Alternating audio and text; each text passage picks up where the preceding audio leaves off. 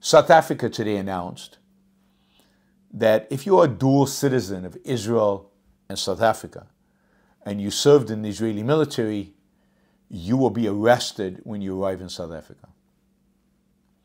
Now, this is stunning. Arrested, right? Because you're a South African citizen who's fought in Israel's war.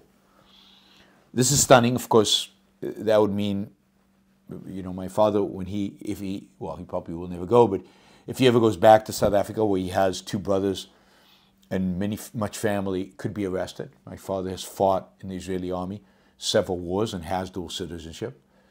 I guess technically I could probably get South African citizenship. Maybe it's too late now, but thankfully I don't have it. But I fought in the Israeli military. And there were a lot of Israeli South African dual citizen.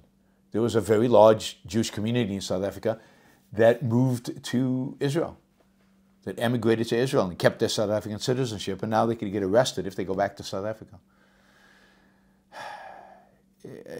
I mean, it's truly pathetic. And upsetting that the world is basically taking a stand that basically is the equivalent of, we'll kind of support you, but we don't want you to win. We'll support you, but you know, you're gonna have to let the Palestinians survive in a sense as a viable political entity to fight again another day. You're gonna have to let something, maybe it won't be called Hamas, but you have to let the Palestinians have some political. And it's stunning because you think the West would have learned from Afghanistan or Iraq. No, nothing. You think the West would have learned from their complete and utter failures. Nothing. Israel's doing the job of the United States and the UK and Europe. Nothing. They don't appreciate it at all.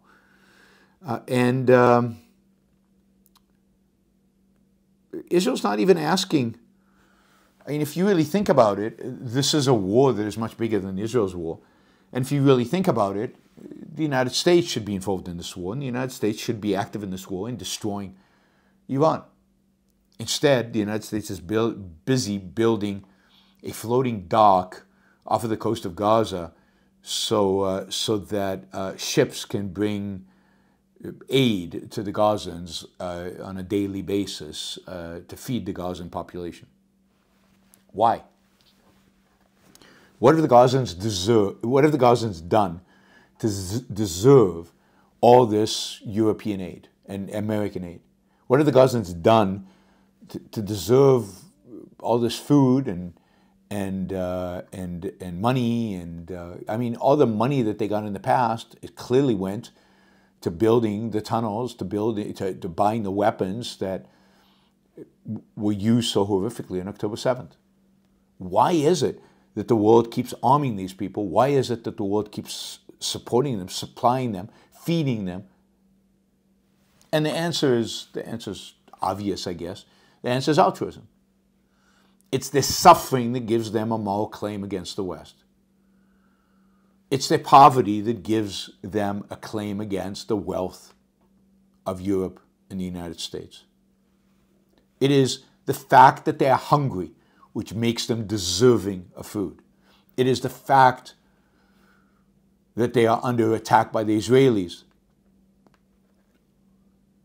which makes them deserving of European American protection. Altruism, altruism, altruism. Through and through. Through and through. And altruism is killing the West. Altruism is preventing the West from doing what is necessary to win their wars in the Middle East, to deal with the West's enemies in the Middle East. It is altruism that prevents the West from winning any wars. And it is altruism now that also, I mean, Israel itself is altruistic. It is altruism now that is costing Israel so much in blood and in youth. The blood of its youth, I guess.